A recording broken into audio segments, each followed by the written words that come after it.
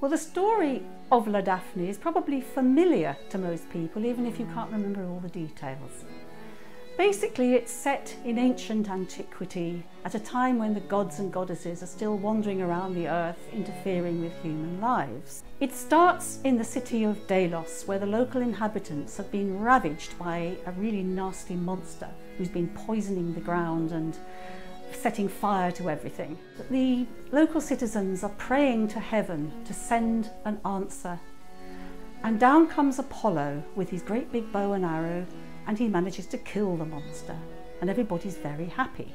But on his way back to Mount Olympus, he bumps into Cupid and immediately starts to tease him about the size of his bow and arrow. So Cupid decides to get his revenge by shooting a little arrow at Apollo, which causes him to fall in love with the first woman he meets. Well, that just happens to be Dafne. Dafne is not interested in men at all. She's a follower of the goddess Diana, who is the goddess of chastity and hunting, and that is all that she is interested in. So when Apollo starts to try to get her interested, she's actually quite horrified and tries to get away from him, running as fast as she can. Apollo by this stage is totally heated up and runs off in hot pursuit.